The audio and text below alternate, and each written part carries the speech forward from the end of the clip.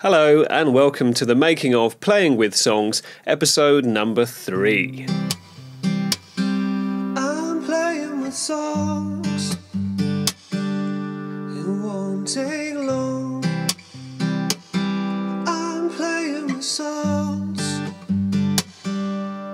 don't you know?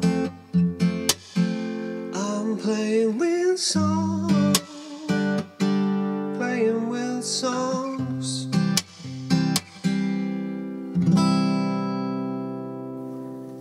Well, just where did we get to from last week? So in last week's episode, you'll know that I was also spending a lot of time working on these 3 songs for an audition that was coming up.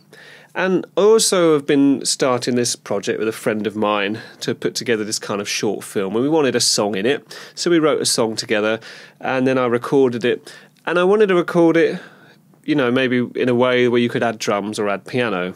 But I realised the intro, I'd taken out 2 beats. So it was mostly in 4/4, and then it dropped out 2 beats to then go into the intro. And I know that there's a feature in Logic Pro where you can change the time signature halfway through. And I've been putting off buying this software for a long, long time, and I know it'll be useful, and it's got lots of probably many wondrous things that GarageBand doesn't have. So I finally plumped up the big bucks, £199.99, and bought Logic Pro. Ooh, blooming heck, eh? Now, you may also know that I've recently been working in these little 25-minute chunks, these little pomodoros, because you can only really concentrate for so long. They say your mind begins to wander after sort of 10 to 40 minutes, so why not restrict it? So that your mind doesn't wander and you can stay focused and take little breaks, not idly scrolling for the phone, a little break, maybe idly looking out at some lovely countryside and then coming back to your task at hand. So that's what I'm doing. It's been working great, and I'm going to keep doing it. In my little breaks, I've actually been meditating for about 5 minutes, and yeah, I've really felt wonderful. And then I fell off the habit for like a week, and surprise, surprise, started feeling a bit rubbish. So I've got back onto it now. So I've mostly been working on these 3 songs for the audition. And I've used a method that Jim Quick talks about, which is coming up with stories. So you can use this method to have a list of words, or list of anything really random, and then link these things together through a story. And so I've been trying to do that for the songs. So like the example he gives, which I now need to be able to remember, is like you've got a fire hydrant, and then it's attached with balloons, and the balloons go up into the air, and then the balloons are shot down by batteries which come from a barrel, and then the barrels come off a board which pivots off of a diamond, and then a knight in shining armour steals the diamond, but then he's come up against an ox and he can't get past the ox unless he brushes his teeth, and then a big neon sign is revealed saying congratulations. So that's a way to remember these 10 words, which was fire hydrant, balloon, batteries, board, diamond, knight, ox, toothpaste,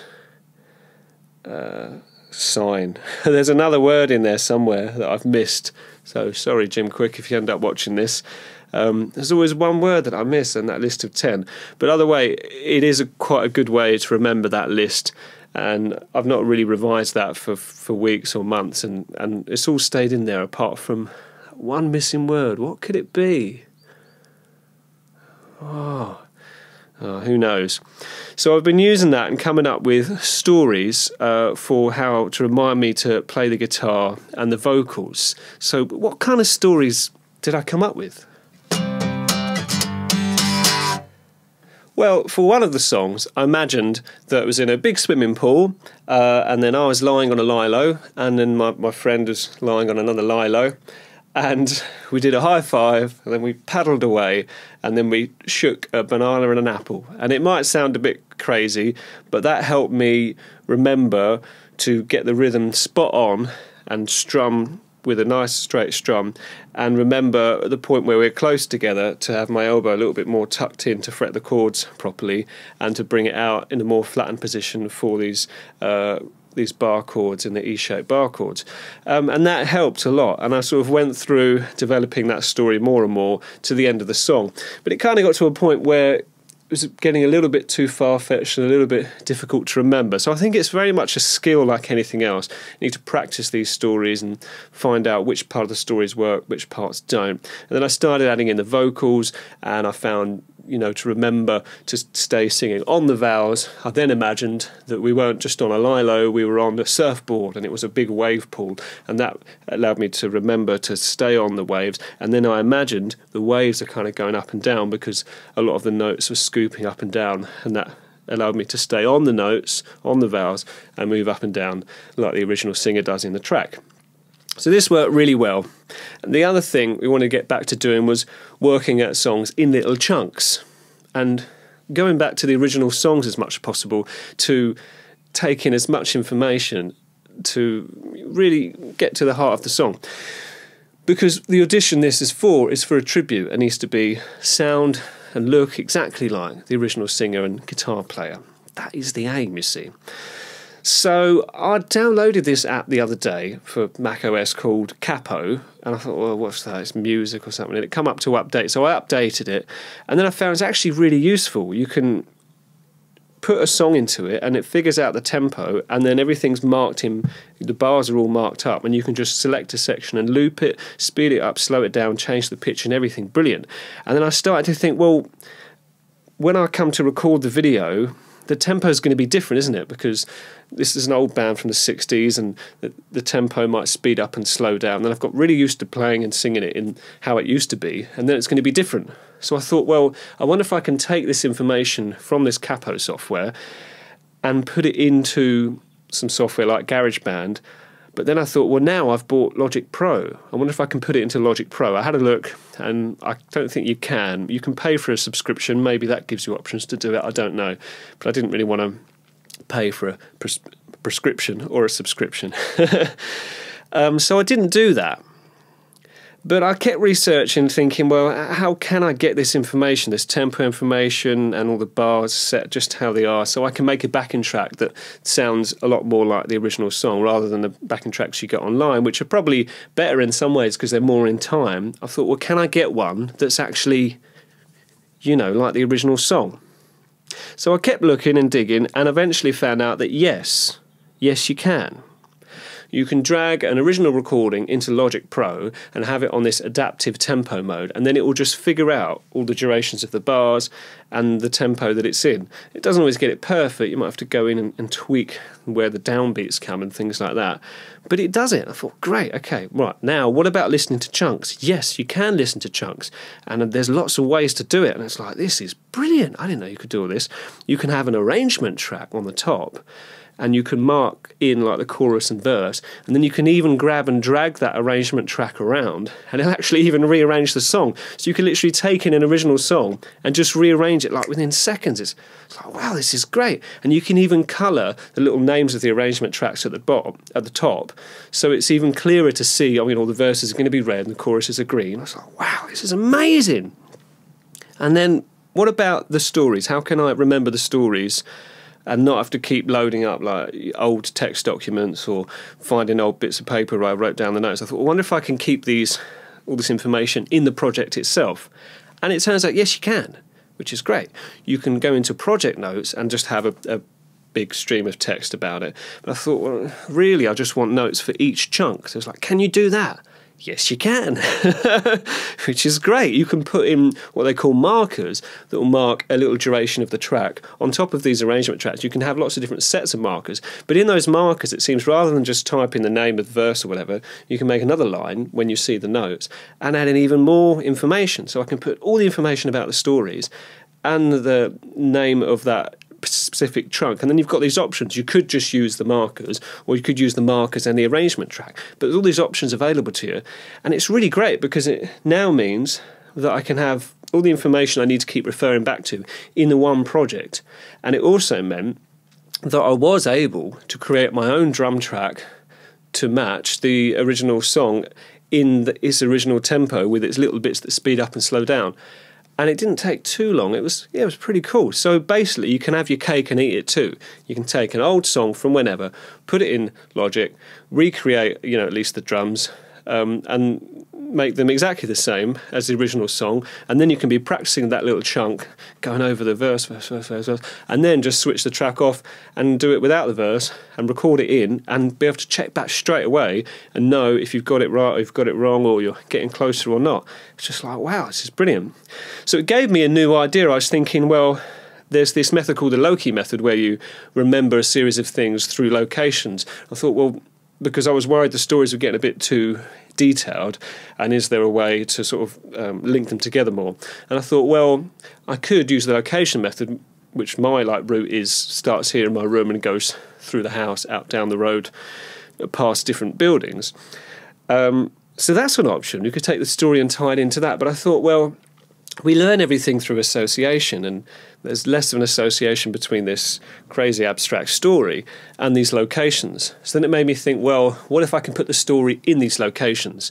So that's really the next step, and the next thing I want to try is taking this crazy story. I was in a swimming pool and throwing bananas back and forth to get the rhythm just right, and jetting up into the air and jetting down and moving all around. It was a crazy story, but it really helped improve the technique of guitar playing and singing. Maybe we put this in the location. You know, a swimming pool can move, in my imagination, to the next room and down the road, and that would link it even more, and it would create even more little points of reference. The other thing I just want to quickly mention that I haven't got in my show notes, I do have show notes, I try to be organised, I do try, is that I was having a great difficulty really fretting these chords accurately so that all the notes rang out. And I spent a lot of time faffing around with the setup of the guitar, and I really don't know if it's at a perfect setup, whether I've got the right kind of gauge strings or this, that and the other, and I'm tweaking and watching videos. But one thing I do know is that if I adjust my fretting hand for each chord and the little distances between the fingers and just try and get everything just right, it does always come to a point where, okay, this is the perfect way to fret for how this guitar is set up and size of my hands, etc. And that works. But one of the things that made that difficult to keep doing, I realised, was actually looking at what I was doing. I thought, you know, every time I'm looking at it, it's almost another session of processing that my brain goes through to look at it and go, ugh. Whereas if I don't look at it, there's less thinking involved. So I thought, right, I get my blindfold out. So I got my blindfold out and I practiced a bunch with the blindfold, doing the stories and then everything with a blindfold. And it did make a huge difference. I really didn't think it was doing anything, and I left it a few days and kind of sort of gave up with it.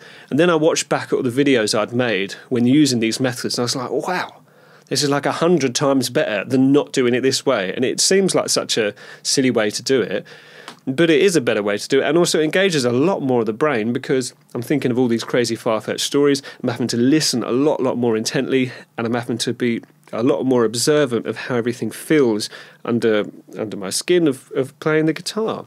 So I'd recommend that to everyone who plays guitar or plays any instrument. If you can play it blindfolded, do, because it really makes a huge difference and really heightens your sense of hearing, I think, and the sense of touch. I mean, obviously you don't get any hearing back, certainly not me. My hearing loss is quite a lot, to be fair, so it doesn't bring any hearing loss back, but it certainly makes you more observant of the hearing and the touch that you already have.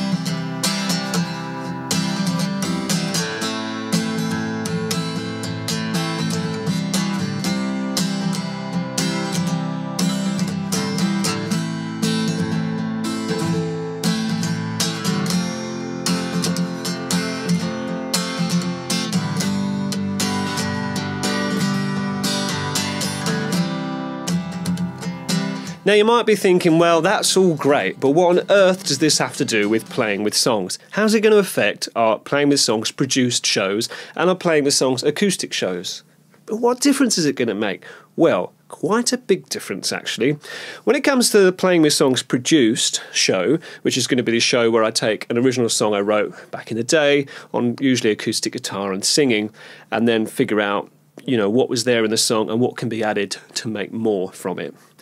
I'll be able to do that directly in Logic Pro, which is going to be really cool. I mean, I'm sure lots of other software do the same things. I've just never really used them. Like, I'm sure Ableton and Cubase do all of this amazing stuff as well. I'm not saying this is what you go for. I've got used to using Mac since 2004, and I like the way they work, so I just stick with what I know because I like it. But we can take that original song, put it in Logic Pro, right? It can pick up the tempo and probably even the key as well. And then you've straight away got the bars marked in the right place, which means I can label up all the chunks straight away and also add in the notes straight away of what kind of feel and tone the song has got, where we want it to go. And then it means when we say, right, I want to add a bass line for this chunk, I can add in the notes. So there's a couple of places where I could add the notes. And I can either say there's a marker there, and then in those notes is, okay, the bass is going to be like this, the guitar's going to be like that, the vocal's going to be like that. Or you can put notes in for the track, but you can't do tracks chunk by chunk, which would be my ideal, because then you can have a track and then have chunks and say this chunk is like that. So instead it's going to have to be a bit different. But you can have as many marker sets as you want. So what you could do is have a marker set for all the bass lines in chunks and then noted down what they are. I mean, considering that we're mostly going to be concentrating on one chunk at a time, one instrument at a time, that might be the best way to do it. But either way, it leaves these options wide open, and had I not discovered this, the alternative would have just been to writing it down on pen and paper or writing it into a text document and continue to refer back to it. Whereas this takes away that barrier and puts it straight into the project itself, which means there's the information, it's in the project, we can just record straight away. And it just brings down another barrier to creativity and to the creative process, which is great, you know. I just didn't realise you could do things like this, so it's quite exciting. But how does this affect the Playing with Songs acoustic show? Well, how does it? Well, again, we'll be able to interpret the tempo and feel from the original recording, which means we've got more information to work with. But then, as it goes on, we'll have the option then to either practice these little bits in chunks and keep them acoustic, just with vocals and guitar, or whichever. Or we'll also have the option, once we've got to the end of the song, of recording a complete take, but then yet let in Logic with its adapt tempo mode, interpret the tempo, and then find out how in time or out of time I played and how consistent it was. I think it would make a nice option to then be able to practice the song in chunks, practice the song in total, and then practice the song with nothing. Because with the Playing with Songs acoustic, I really want to create a song whereby, yeah, it could be played with a full band, but it's more just taking this acoustic song, keeping it acoustic, but just making it sound a little bit more polished, a little bit more refined. And that's what the Playing with Songs acoustic show is. It's really getting the level of practice up. And I think with Playing with Songs acoustic, there's probably a bit more immediate things that you could translate to your own playing and singing, because you could apply it to any song. Whereas you get just as much of that kind of stuff in the Playing with Songs produced, but there's more steps before you get there. So I guess, you know, acoustic songs are a bit, you could say, they're a bit more raw in a way, aren't they? Because there's less going on, can be a bit more personal. So those are really like wonderful benefits that are going to really speed up the production process, and even the production process of both Playing with Songs produced and Playing with Songs acoustic.